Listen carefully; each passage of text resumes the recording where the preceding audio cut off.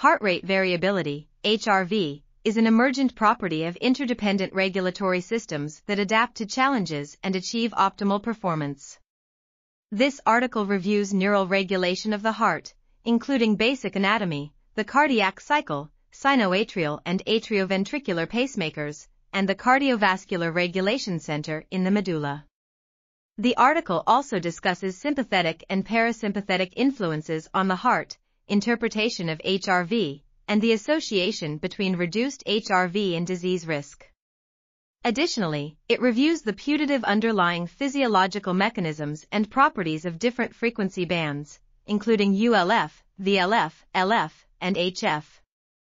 The article integrates several models and theories, including Porges' polyvagal theory, Thayer and colleagues' neurovisceral integration model, Lehrer, Vascillo, and Vascillo's resonance frequency model, and the Institute of HeartMath's coherence model.